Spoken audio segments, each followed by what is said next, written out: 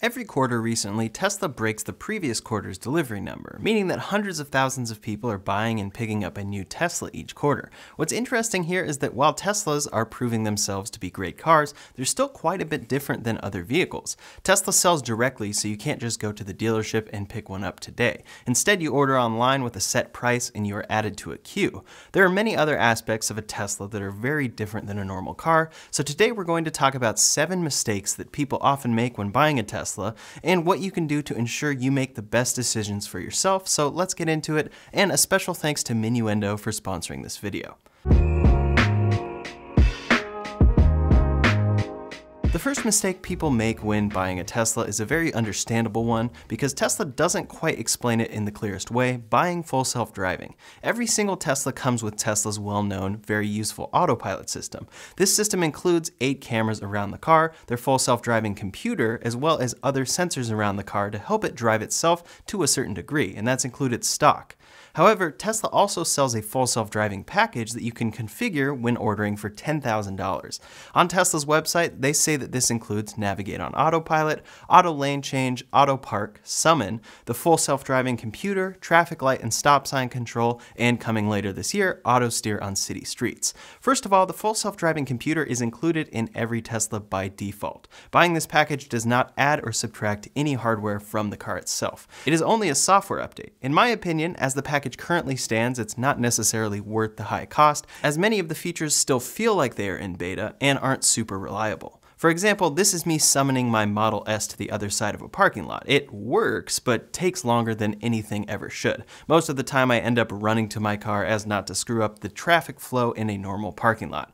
The auto steer on city streets feature has been promised for a long time, but now Tesla is actually allowing customers to request access to the beta of this feature, so that one does actually seem like it's coming very soon, and to me that's where the true value lies. Auto lane change is my favorite feature, where you just signal and it changes lanes for you when safe. The main thing to know here is that this can be added at any time, even after delivery. The only real difference being that if you want the $10,000 package as part of your financing, you should get it at delivery. If you don't care about that, then you can pay $10,000 through the Tesla app and receive the software update within minutes. I personally purchased this package a few months after my Model Y delivery, and it has worked just the same as if I got it on day one.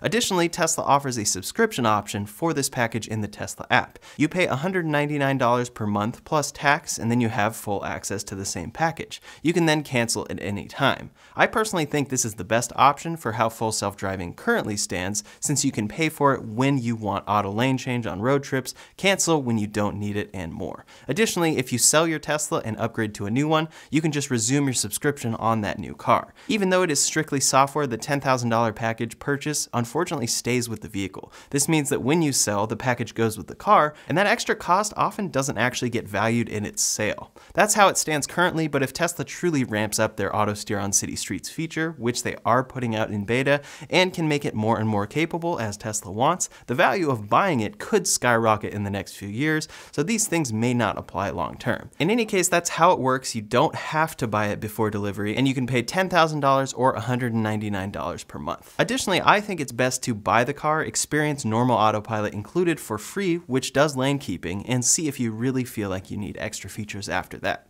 The second mistake people make when buying a Tesla is not setting up charging ahead of time. Charging at home is the best way to charge a Tesla, but a normal outlet is usually too slow for what most need. At my current home, I decided to go a simpler route, and it has actually worked out great. The laundry room right next to the garage already had a dryer plug, so I bought this product that splits the dryer and EV connections to allow both to be plugged in, but only one used at a time. I plug in my Tesla when I arrive home, schedule charging for 9 p.m., which is my off-peak hours. Then if I interrupt that with using the dryer, it switches off EV charging and turns right back to the EV as soon as the dryer finishes. This is an especially great option since other than this splitter box, there are no new cables to run and no power that I have to add to my panel. Other great options are to have a plug like a NEMA 1450 installed, and this is usually the most cost-effective option if your panel is able to support it easily. Both of these options will easily get me to the charge I need overnight. Around 8 to 12 hours of charging charges up for a day's worth of driving, and I never have to worry about it. If you don't drive a lot very often, you may not even need these. For the last week or so, I've actually been getting my splitter box exchanged since something went wrong with it that isn't normal, and that has worked fine since I've been driving a lot less. I just keep charging pretty much all day, since charging up to 80 or 100% will typically take over 24 hours. Overall though, this doesn't work for me and most people, since as soon as I have to do a longer drive on back-to-back days, I know I'll end up running out sooner or later with the slow outlet. Tesla sells their wall connector for $500, and if you truly want this and have the proper electricity already in your home, it's the best home charging option. It looks the best, charges the fastest, but overall, it's rare to find someone who can't get by fine with a NEMA 1450 outlet or similar, and your Tesla includes the charger for this. You just need to buy the correct plug for the included charger, and Tesla sells those for $35 to $45. One small tip here is that charging up to 80% each day is what is most recommended for your battery to last as long as possible long term. 90 to 100% charges should be reserved for road trips and occasions. For me, on my fast charger, I just plug in every single night no matter what and set my charge limit to 80%. The habit makes it so that I don't really worry about it much at all, and Tesla says that a happy Tesla is a plugged-in Tesla. The third mistake to avoid when buying a Tesla is buying the wrong range. Tesla sells the EVs with the most range of any company, but it's important to keep in mind that these are EPA estimates, and in the experience of most, don't align with real-world range. Even though my long-range Model Y gets 326 miles on a charge, I've never achieved this, and really am lucky to see about 300 miles on it. That's why it's important that you include a buffer on your purchase if you're driving distances. Tesla's standard range Model 3 includes an EPA range of 262 miles. For many, this is actually plenty, and you won't need to pay the extra $10,000 for a bigger battery pack. If you have a decent home charger, your daily driving will likely never exceed 262 miles, and then you can just charge up at home for the next day, and it's far cheaper than filling up with gas. Then for a road trip, Tesla has a vast network of superchargers that has you covered in most common areas.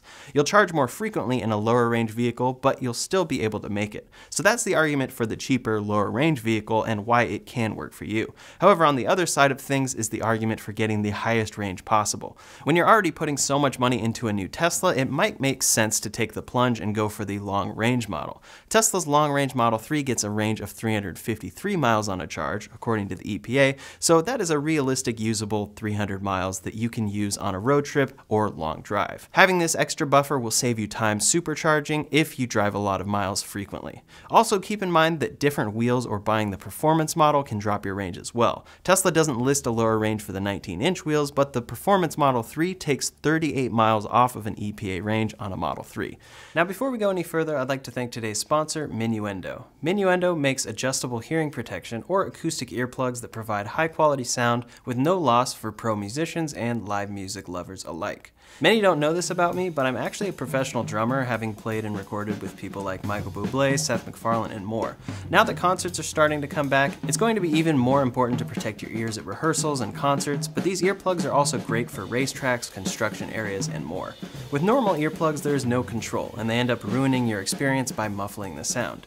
Minuendo earplugs keep a flat frequency response, which is perceived as transparent, fit 99% of people with great comfort, and include a 10-year warranty.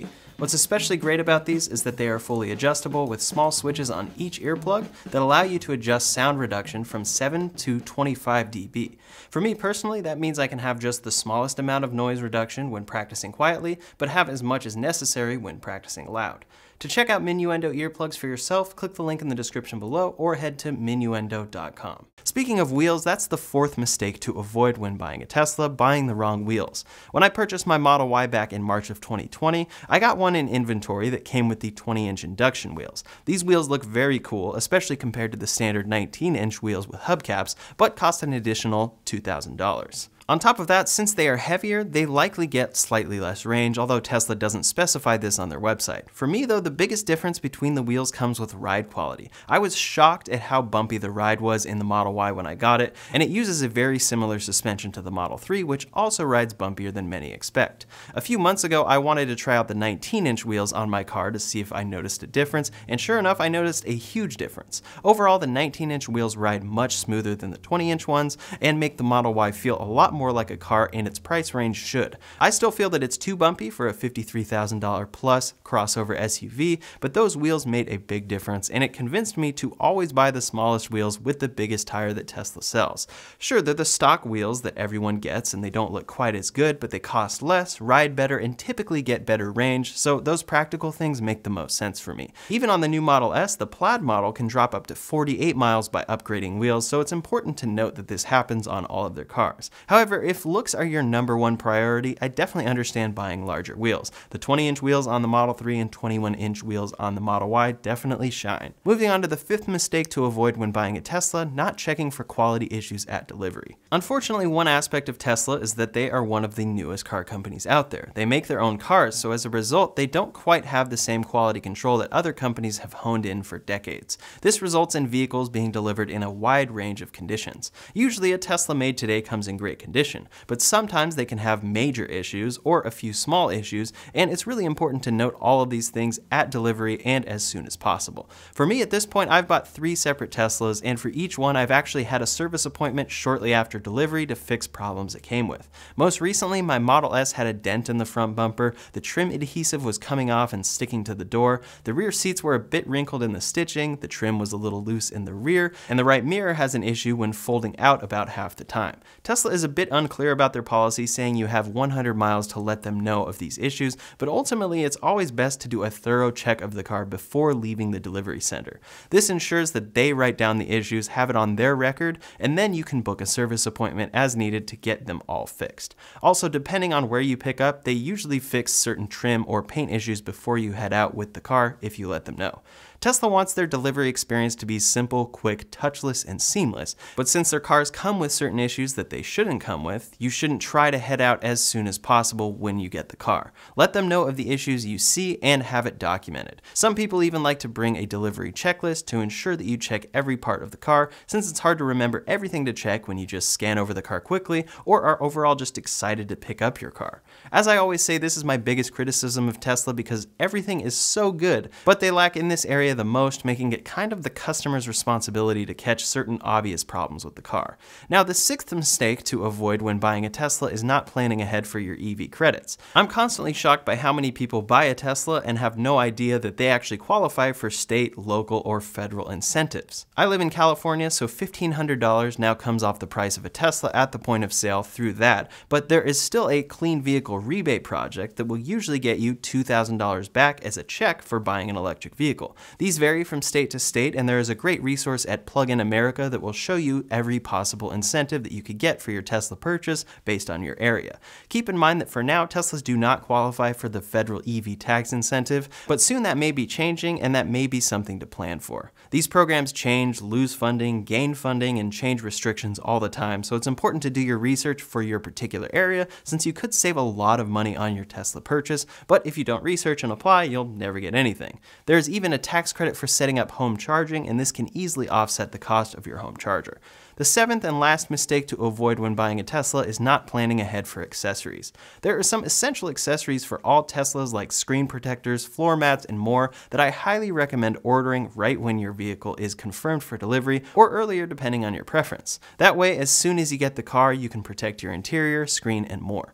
Then if you're planning to do something more intense like a paint protective film, you'll want to make that decision ahead of time, get quotes from your detail shop, and bring the car in immediately after delivery. PPF is a film that protects the paint from rock chips, and the front bumper is what is affected the fastest. Even bringing in a brand new car to a detail shop after a couple of days could mean that there are already some rock chips and dings that the paint protective film is now going over. Instead, if you had brought the car in as soon as possible after delivery, that could have been prevented if that's important to you. Regarding general accessories, Tesla sells a variety of accessories on their online shop, but in my opinion, I actually prefer third-party accessories here. Tesla sells these but doesn't focus on them, whereas these third-party companies make it their entire business to sell the best optimized accessories for your Tesla. I have a full detailed video breaking down the best Tesla accessories for the Model 3 and Y, and that's linked in the description below, but I've tried a lot of accessories and those have been my favorite. As you can tell, it's extremely exciting to buy a Tesla, but there are definitely some things to keep in mind when buying or acquainting yourself with the new car.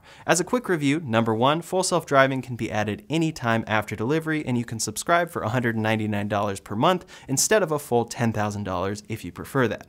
I typically find that autopilot does more than enough for the average buyer, so I would wait to buy FSD until after delivery. Number 2, plan your home charging ahead of time to make it as easy and seamless as possible. Number 3, buy the range you need, keeping in mind that real-world range is lower than the EPA estimated range. Number 4, buy the wheels that make the most sense for you, even if they're the stock wheels, because they typically include better ride quality. Number 5, do a thorough inspection before taking delivery so everything can be properly fixed by Tesla if there aren't any issues. Number 6, do your research on EV incentives because you may be able to get money back. And number 7, plan ahead for accessories and any sort of paint protection you may be wanting so you can protect your car from day one. I hope this was helpful if you're looking into a Tesla, buying one soon, or even already an owner. I've learned some of these things the hard way, so I hope that this will save you some time, effort, and money. In the meantime, if you want to see the best accessories for the Model Y and 3, as I mentioned earlier, you can check out that video linked up here or in the description below. Thanks so much for watching, and I'll see you on the next one.